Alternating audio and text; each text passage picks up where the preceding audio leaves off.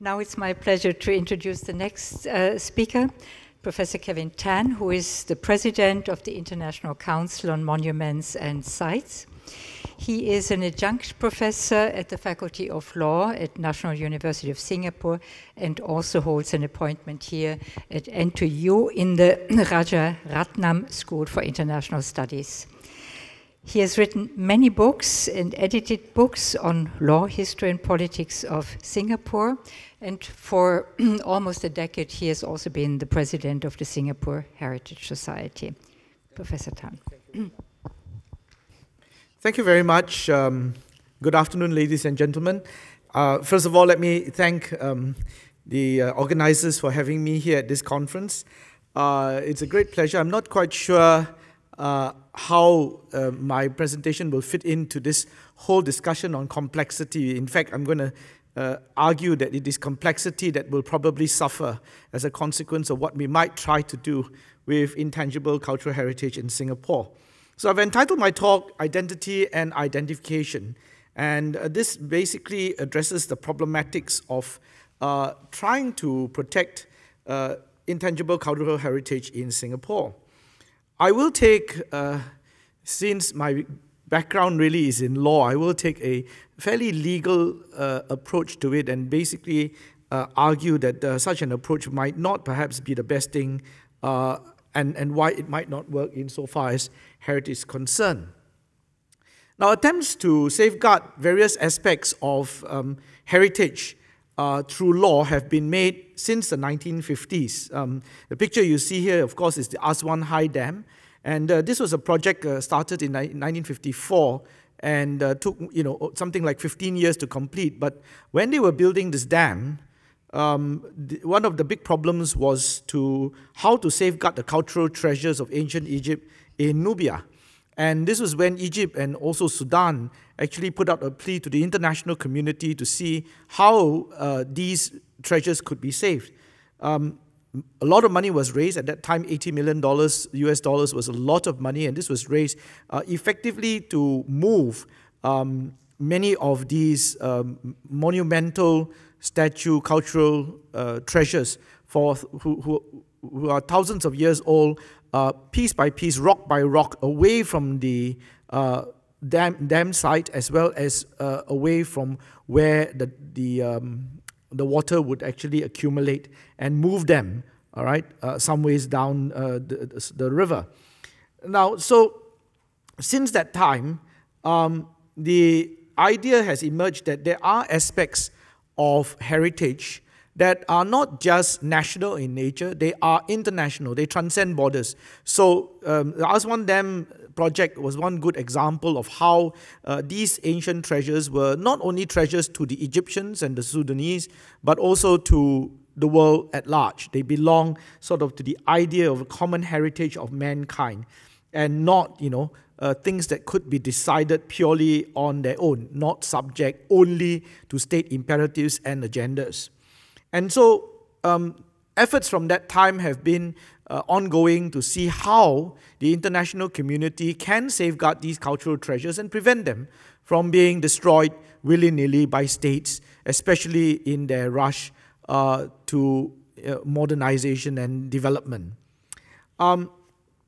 So the first target, of course, is built heritage. And built heritage is, in a way, an easy target because, well, we can see it. So these are, for example, the pictures of the giant statues that were moved during the Aswan Dam project.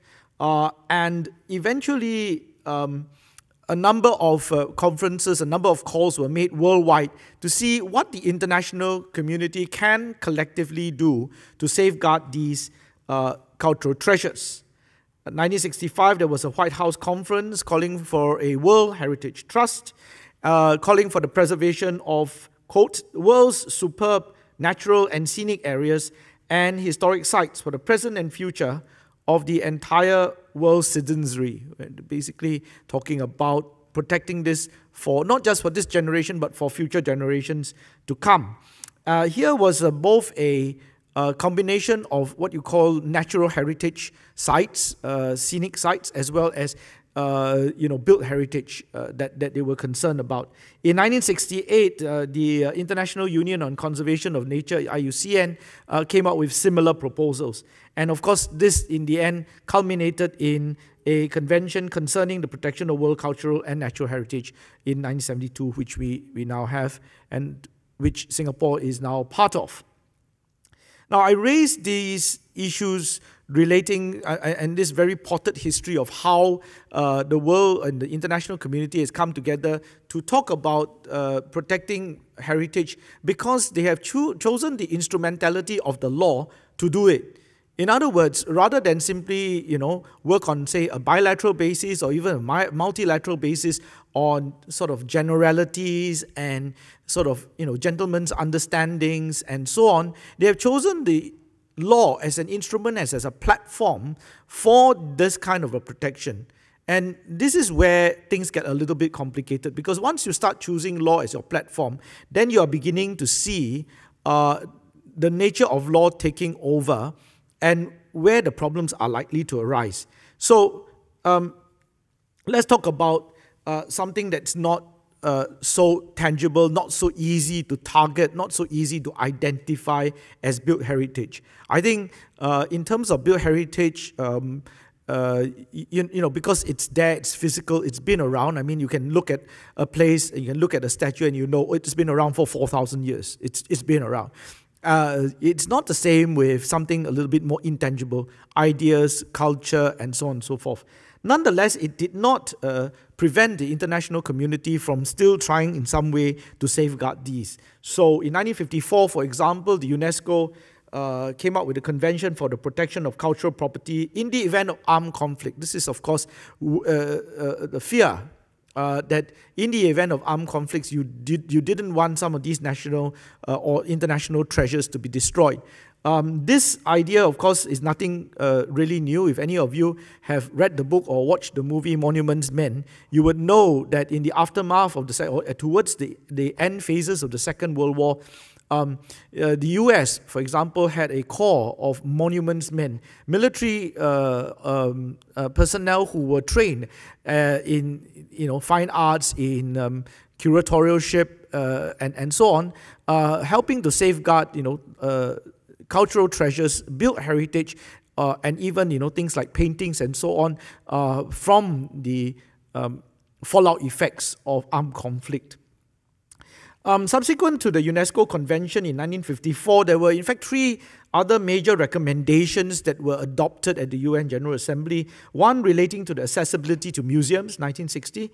Another one on safeguarding the beauty of landscapes and sites. Right? This is, as you can see, in sort of parallel with the American initiative, 1962. And finally, preserving cultural property endangered by public or private works. This is sort of the developmental thing, the Aswan Dam type of situation. Okay.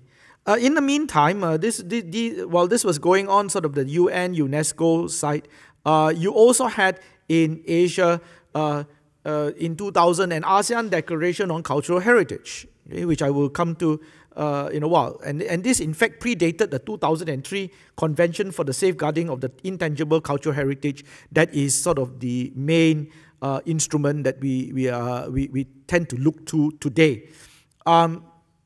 163 states are actually parties to the UN Convention for Safeguarding of Intangible Cultural Heritage, which is quite phenomenal. In other words, there are only maybe about 30 other states, that, including Singapore, who are not parties to this particular convention. What is the impact? Why do these numbers matter? Because in international law, when you have a large number of states actually acceding to or agreeing to a particular set of norms, a particular set of rules, they even attain a level beyond the convention. In other words, if it can be shown that some of the provisions in the convention have attained something which we call customary international law level, then even if you are not a party to the convention could apply to you because it codifies these sort of general principles and norms. And in a way, it's a bit of a numbers game. So if you've got 163 states in the world that actually agree to it, then I think the argument could be pretty strong to say that it may be close to attaining, possibly the status of customary international law, which means, in case of Singapore, it might apply to Singapore even if we didn't sign it. I leave that to this discussion aside because, that's not something that we should be going into, but I just wanted to alert you all to the fact that numbers do matter in international law. Now, once you start looking at that convention, the 2003 convention, you then have a number of criteria, a number of things that you need to do. And the legal protection, once you talk about it in protection in terms of law, requires two things. The first, the identification of this cultural heritage. What are these elements? Who gets to identify them, right? How do you identify them? How do you actually figure out what is it that you want to protect? That's the first question. And the second one is, once you've identified, assuming it is unproblematic, assuming that you can in fact identify it, then how are you going to protect it? What else needs to be done? So I've listed 5 questions here. Number 1, who gets to identify what is intangible cultural heritage in Singapore?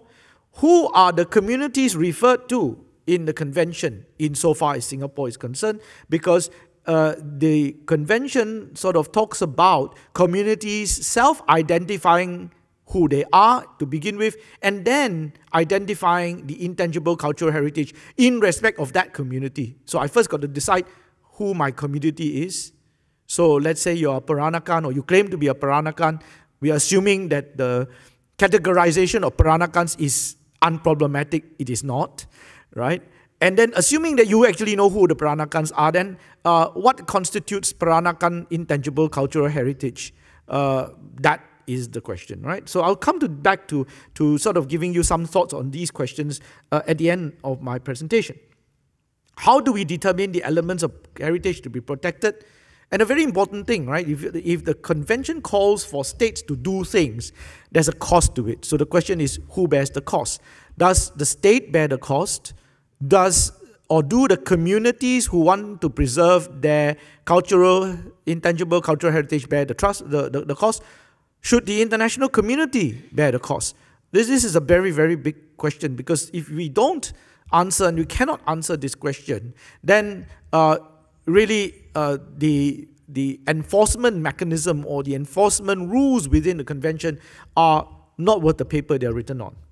Finally, how does local heritage become important globally? And this is a very interesting dilemma in a sense, because while the convention talks about heritage, intangible cultural heritage that is identified by local community and local groups, they must be of sufficient importance to be able to make it into the protected list, or the list that the convention envisages. But let's leave the 2003 convention momentarily and see what we have been looking at in ASEAN. Now, in the case of the ASEAN Declaration on Cultural Heritage, I'm afraid it's a little bit wordy, but I felt it's important to highlight some of these provisions in there.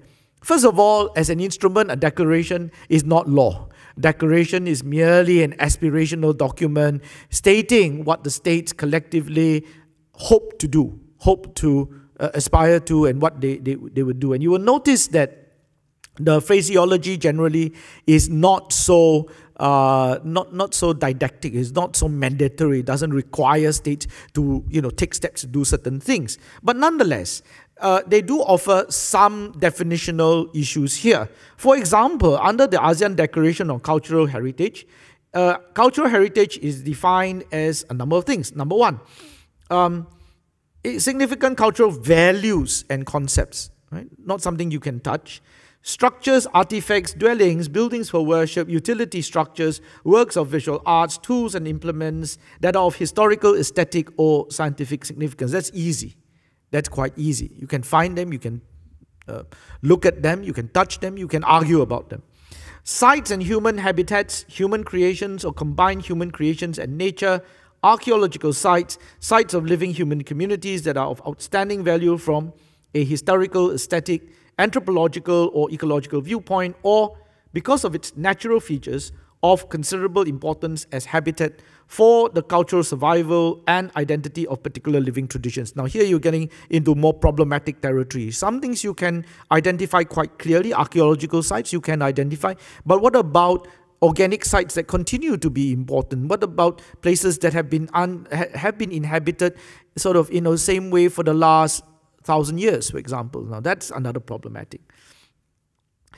Not only that, the definition of cultural heritage says that this intangible cultural heritage is transmitted from generation to generation, is constantly recreated by communities and groups in response to the environment, interaction with nature and their history, provides them with a sense of identity and continuity, thus promoting respect for cultural diversity and human creativity.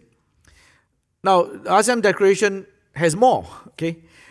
They talk about oral or folk heritage, folkways, folklore, languages and literature, traditional arts and crafts, architecture, performing arts, games, indigenous knowledge, systems and practices, myths, customs and beliefs, rituals and other living traditions. We're getting into really contentious, difficult territory.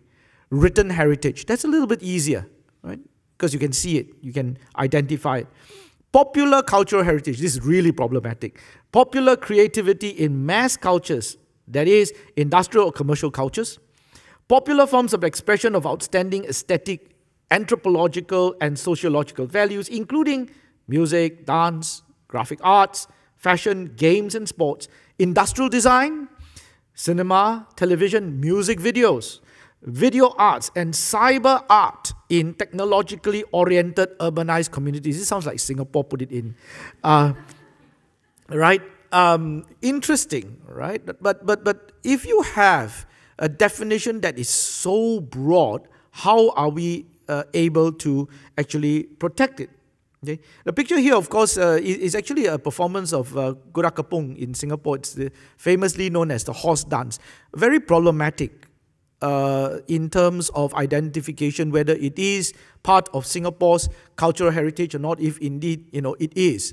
The Gura Kapung comes from Java. It predates the Islamic era, which means that there are animist aspects to the dance. The dancers go into a trance. They sometimes eat glass. They get whipped.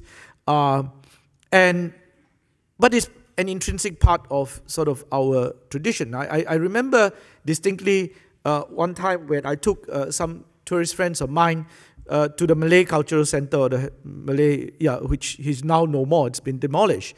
And during its last days, on weekends, you would see Gura Kapung performances there. There would be singing, there would be these horse dances, and you would see people go into a trance and eat glass and stuff like that. And what I noticed, of course, was beyond the fact that it was really crowded. Much of the crowd was in some sense, quite young. They were in their 30s, even younger.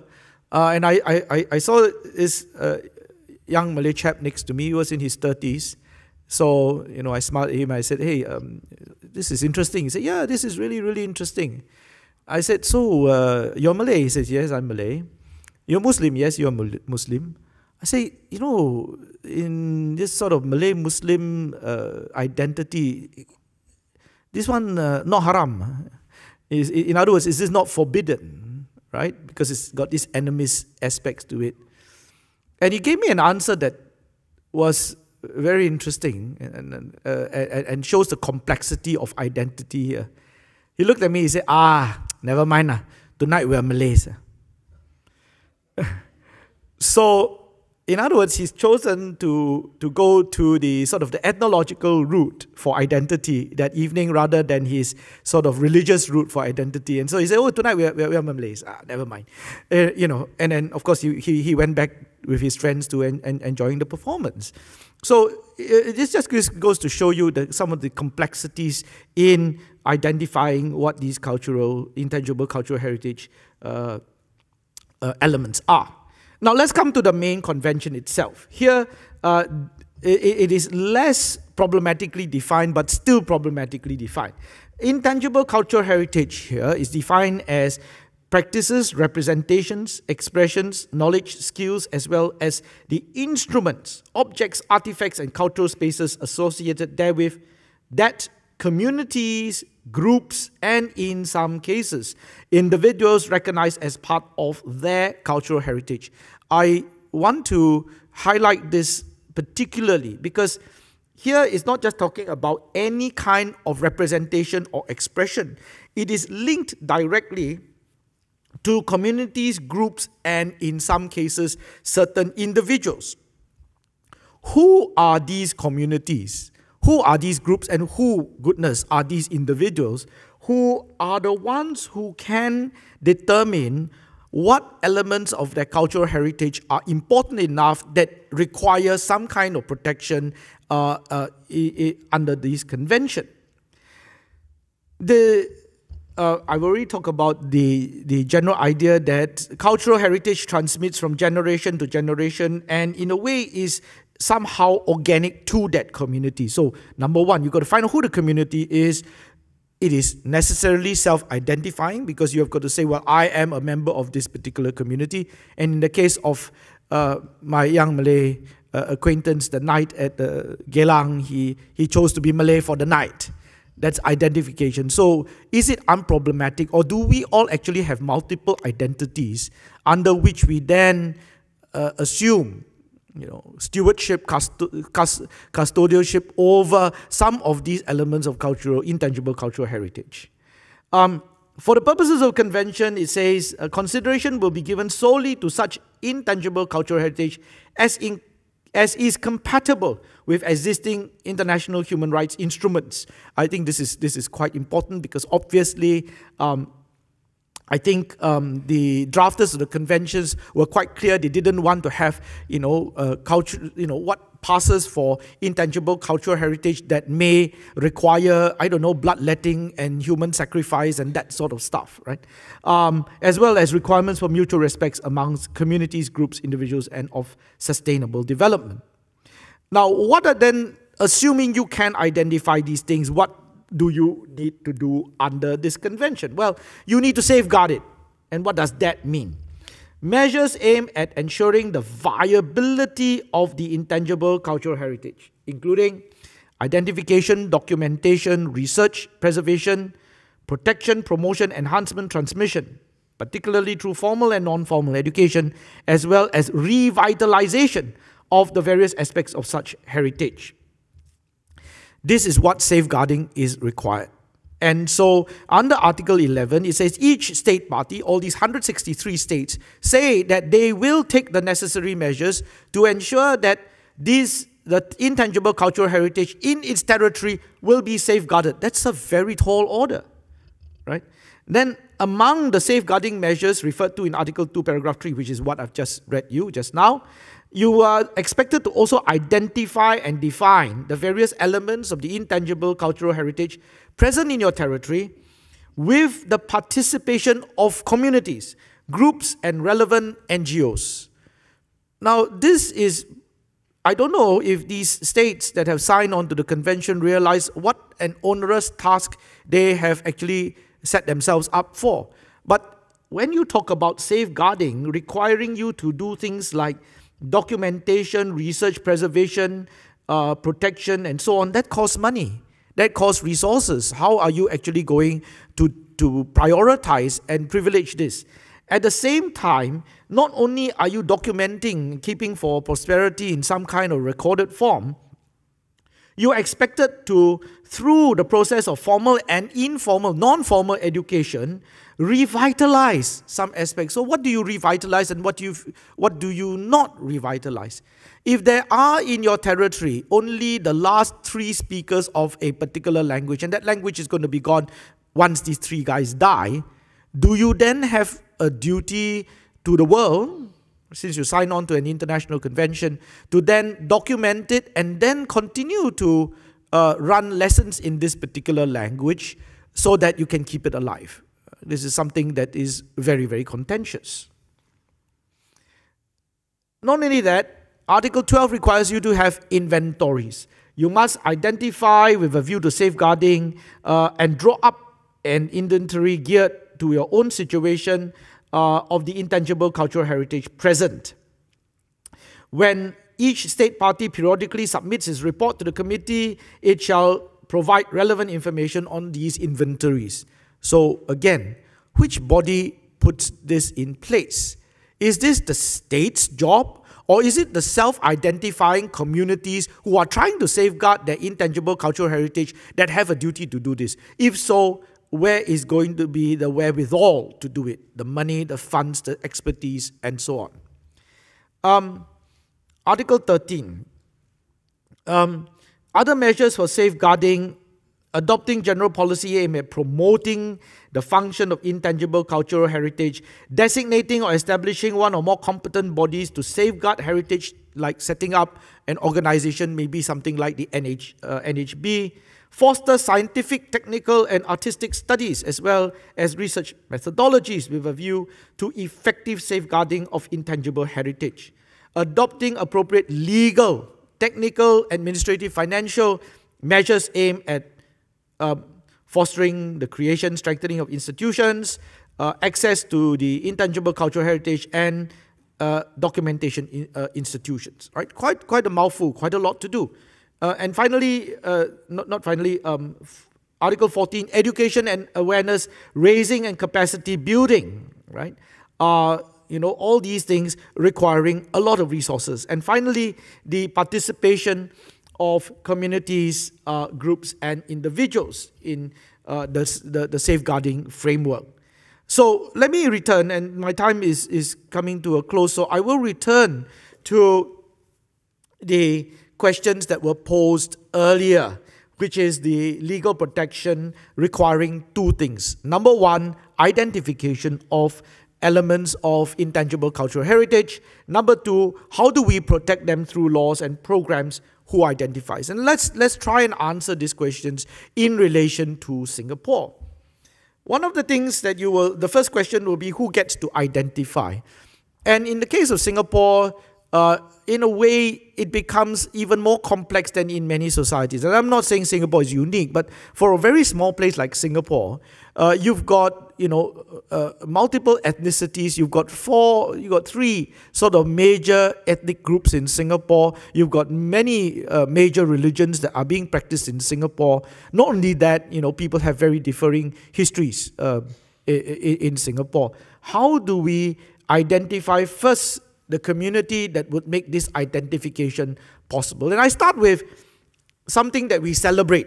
We kind of forgot all about it, but we began celebrating it, maybe 20 years ago. And then with the TV series Little Nyonya became much more celebrated, which is the Peranakan. Who are the Peranakans? When I was growing up, my mother always told me that we are Peranakans. So I of course, I took that as a truism and as a given, and I so accepted it. And then when I started reading around about Peranakans, the ethnographical origins of Peranakans, you have them as Chinese males, generally coming from China in one of the immigration moves, dating back from the 17th century onwards, intermarrying with local women. So I said, hey, so there must be some Malay grandmother, great-grandmother somewhere along the line. So I asked my mother, I said, hey, who's the Malay in our family? And she said, no, there are no Malays in the family. Then I said, then technically speaking, we are not Peranakans. She said, of course we are Peranakans. Well, there's one thing you learn about being a son of a Peranakan woman is, number one, you never quarrel with a Peranakan woman, right?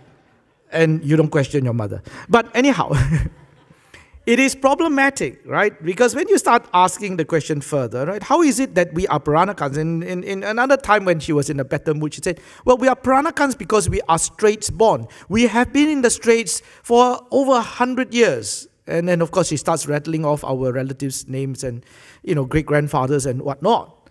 So the fact that you've been in the Straits, can't speak Chinese, speak a bit of Hokkien and Malay and, of course, English, Does that make you Peranakan? Well, technically speaking, maybe not. But then if you want to claim to be Peranakan, who am I to stop you from claiming that you are a Peranakan? So if you want to claim yourself to be a Peranakan, then okay, I self-identify.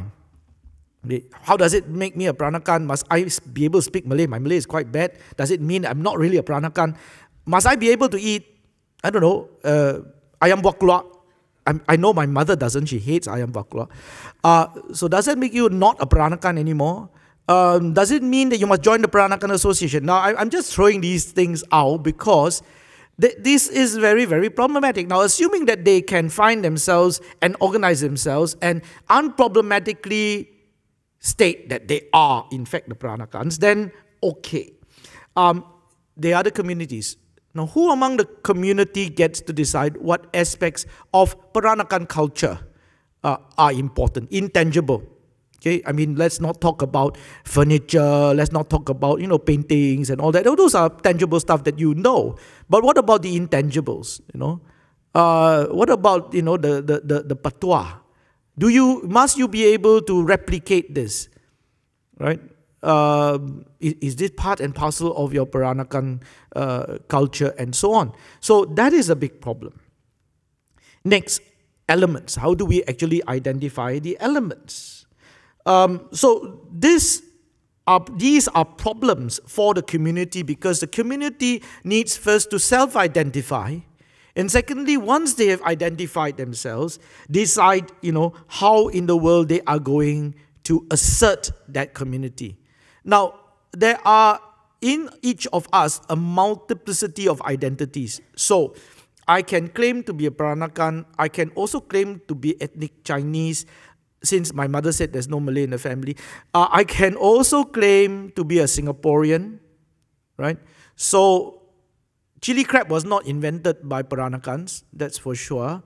Is it a Singapore dish? I also want to claim that it's part of my heritage, right? So it's a problematic. So how then do I claim this? Should I get incensed when the Malaysian culture minister starts to claim chicken rice and chili crab and everything else under the sun? Then I come to this question, who's going to pay for it? Let's say I can identify it. Let's say we all Peranakans need to be able to speak Peranakan patois, curse like a Peranakan. It's very, very colorful one, I can tell you that. Who's going to pay for it? Do we pay for it? Do we engage our own teachers? Do we, or do we expect the state to pay for it? Because this is an intrinsic part of our identity within this territory. Okay, and the moment you start asking this question, then I'm afraid we have to bring the state into the picture here. What is the role of the state in determining what these things are? Now, as far as the state is concerned, the state has its own agenda and quite different agendas from those of the constituent communities in Singapore. Because states generally in the nation-making enterprise are not very happy or not very comfortable with difference. They are looking for commonalities because that's what builds a nation. You want to build on commonalities, and that's why when the state gets into the picture, you will notice that they kind of talk about things that everyone can identify with, like speaking Singlish, for example, right? Chicken rice, for example, food, not as contentious perhaps as some other aspects like rituals and so on. So the state has its own agenda, and when the state is brought into the picture, if you want the state to do all the things that the convention requires, set up depositories, do recording, documentation, not only that, run formal and non-formal education programs to further those particular elements of your intangible cultural heritage, then what do you need? You need them to buy into the agenda. And here is where the states will inevitably try to strive for common ground, because you can't find a way. I mean, it's very hard for the state to step in and then create friction. So you try and find something that's common ground and everybody kind of agrees on. But the moment you ask the state to do more, you want more funds, you want to do more education programs and so on, there are only two ways you can drag the state into the picture. Number one is if there's a commercial angle to it. Intangible heritage, maybe knowledge about, botanical cures and so on. Those things may be commercially viable. We might be able to bring in A-star, guys like that, bring into the picture, protect it in some way, exploit it, and the state, of course, stands to benefit. But the other one, beyond the dollars and cents question, that the state has realized is very important of late, in the last, I would say, 20 years, is that it inculcates a sense of rootedness in the state. There was a time when everyone was talking about going abroad, having a second wing, and Singaporeans began to say, hey, if I can live elsewhere, I can live in Singapore, I can live anywhere around the world, what's the difference, right? Why do you need to go back to Singapore? And that's when the government began to worry. Emigration out of Singapore, and then, fear that you lose the so-called Singapore core. So you will find that even in the last 2 general elections, there's a lot of talk about the Singaporean core, that particular identity, which the state has a very, very high interest in maintaining. But in the maintenance of this particular agenda, the question then is, what does it do in relation to the various different variegated, heterogeneous communities? Will this become, something that's essentialized about your particular culture? Is it reduced in some way to something that is available for mass consumption? My final point about this is that once you have these criteria listed out in the form of a law, law is a very, very blunt instrument with which to protect anything. Once you put something into law, it solidifies positions. You're either legal or illegal. You either do it right or you do it wrong. And this does not afford much room for negotiation between the state and the communities in determining what local heritage and what local elements of intangible cultural heritage needs protection. And I suggest that perhaps it is best for us to avoid the law and maybe stay out of the convention and mutually and democratically, hopefully, negotiate and celebrate the variety and heterogeneity of the intangible cultural heritage in Singapore. Thank you very much.